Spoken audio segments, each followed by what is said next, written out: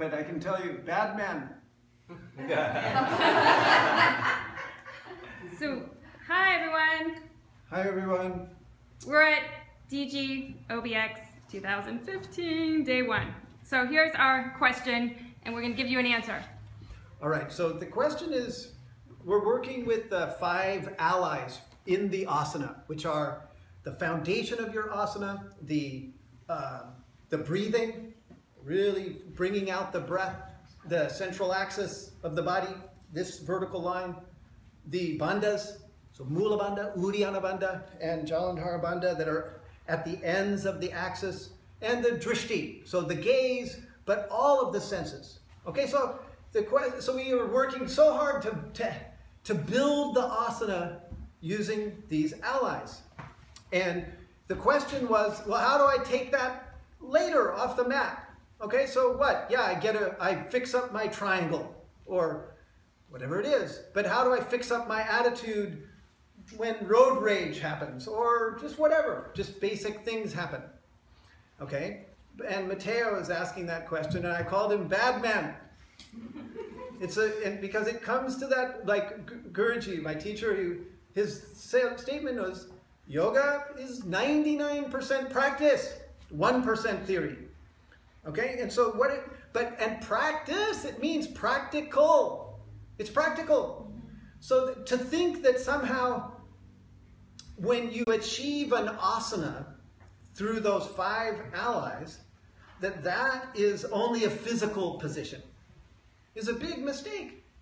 That isn't a physical position you've achieved. That's a whole demeanor, a whole consciousness, a whole way of being inside of yourself. And so so that physical thing that you do, it informs your reaction, how you respond emotionally or intellectually, right? So that the answer is the same. You actually do the asana in the moment.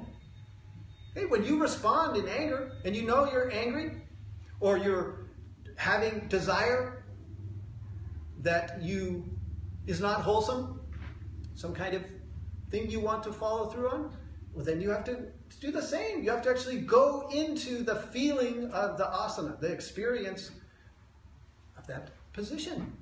It's not different. And to think that they're different is to think almost like that the theory is more important than the practice, right? That somehow there's some theory or way of thinking about it that is going to make it better, that's different than the actual thing that you do. Okay, so it's a very interesting thing to actually align yourself when you're mad or when you're jealous. Actually, try it. Try to do Mula Bandha when you're mad. One thing you'll see, they cannot go together. There is no Mula Bandha when you are in a fit of something, or rather, when you have given in to some desire that you don't want to act on, but you are doing it, whether it's like a food thing or an emotional outburst or whatever it is, some kind of response, right? So that, and those obstacles, they talk about it in the Yoga Sutras. They even give it to you, okay? That they tell you that the bodily state that accompanies obstacles, which is an interruption of breathing. Okay? The mind is disturbed, the breathing is disturbed when you are upset. When vritti, when your mind becomes, when it's going out and taking you off track. And so the actual thing is, this is the training to do that. You actually orient yourself. The physical orientation is part of the psychological orientation that you need to transform or to learn. It's very hard. And so is doing the asana.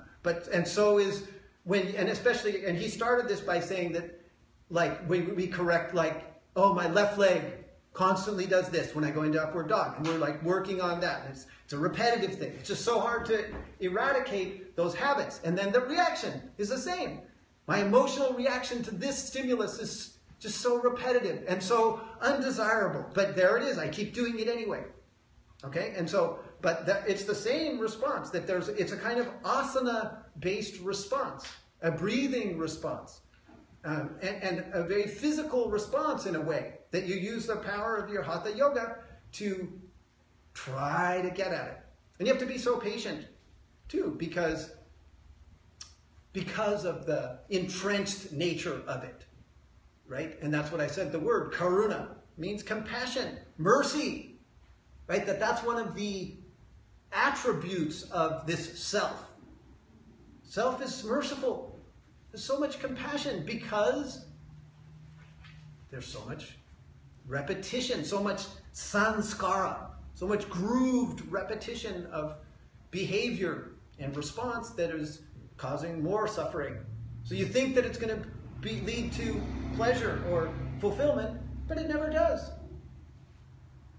And so you have to respond with the same techniques. It's the same. And so in that sense, it's like you almost never leave the asana. You never leave the principles that the asana is based on. And so then it also shows you that there are more than physical principles. That Mula Bandha is not a physical contraction of the pelvic floor. It's an energetic sealing in energy. You seal so that awareness can come. Right? Because so anger can only go on when you're not aware. If you're projecting it out, if that person is to blame or that thing, then you'll just go for it. But if you contain it and you aware, whoa, I'm so pissed off at that. Then what can you do? I mean, you might continue to be mad, but you can't get so invested in it. And you can't respond the same. You can't believe in it. You can't believe it's right or that that's the way you should respond to it. And that's a big start towards doing something different, changing it, right? Are there any hearts that's going? Hearts are going. So it's almost like there's like a built-in level, like built-in things that we do to avoid foundation. Yeah. Yep. Built-in things that we do to avoid the foundation. In physically and emotionally, everywhere. And yeah, I mean, should we go further or we had enough of that? What time is it? I think we have to move on to Sannyama studies, right? We do. It's up to you. I just want one more little point about this. It opens up a whole thing, but I'm going to make it, and I'm not going to go way into the rabbit hole with it. But you have to understand that the obstacles that you have, they really do, they're there because they need to be there. Especially these ones that are repeated. Okay? It's a very hard concept to understand, except for that you have to understand that the very butting up against that obstacle, the very confrontation with the same response, shapes you in a certain way.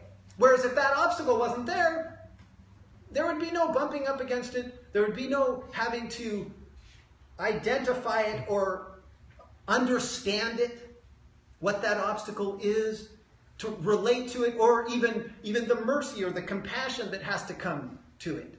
Right? All of that is so necessary to you being who you are. You understand? Because who you are, you're like a sculptor that's chiseling. Yoga's chiseling that. It's taking shape. Slowly, it's coming. What is this identity that's coming through yoga? And that the obstacle, there's certain parts that are so hard to chisel and to make happen. But when that actually finally does happen, you'll see why. There's a reason. It had to be expressed that way. I'll give you an example. It's a very personal example. And so my mother is totally anti-yoga. Sorry, Mom, if she's watching, which she's not, love me. But she loves me to death. She loves me, right? And so we have this whole relationship, this dance around never mentioning the word yoga. Right? So I never get any recognition. She's never seen any book I've written, never seen one post online, never seen anything I've done. Never said, wow, that's so awesome you do that, David. Never gotten that word from her. I never will. Okay? So that could be so negative. I could hate her. I could just be like, right? I could never talk to her, right? Because I feel that's such a rejection. But I don't do that. In fact, I realize somehow I need not to get that recognition from my mother. I have to. Life has presented that to me. Because if I got that recognition, then something that I need would not come. I need to supply that recognition, or it needs to come from somewhere else. And that's the reality. Okay? And there's so many of those we all have. In our body, in our psychology, in our history, and you have to make the best of it. Okay? You have to turn it around and see that is a gift. Like if you were given that, well, what if I had the mom that was just, let's do yoga when you come home. I'd never be that person I am. Okay? And that's part of like loving the person you are, is seeing, wow, that's awesome. Somehow. Even though you get so sad about it. It's so tragic, so hurtful in a way, right? And all the obstacles that you face about yourself, they hurt. But you can turn it around. You have to. So, there you go. All right. All right. Bye. Bye-bye. Okay. Bye. Namaste.